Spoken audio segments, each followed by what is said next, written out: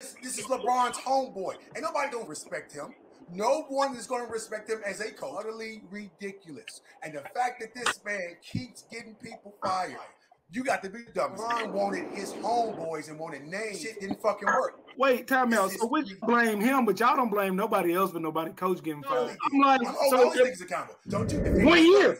It didn't even last a year in Phoenix. Coaches get fired every day. I never hear LeBron advocating for certain black coaches. You can overtalk me, but it ain't gonna change the fact that Mike Brown was coach for 5 years and Teron Lewis is coach for 4 years, and neither one of them got fired. You're acting as if though LeBron ain't, like, I'm confused.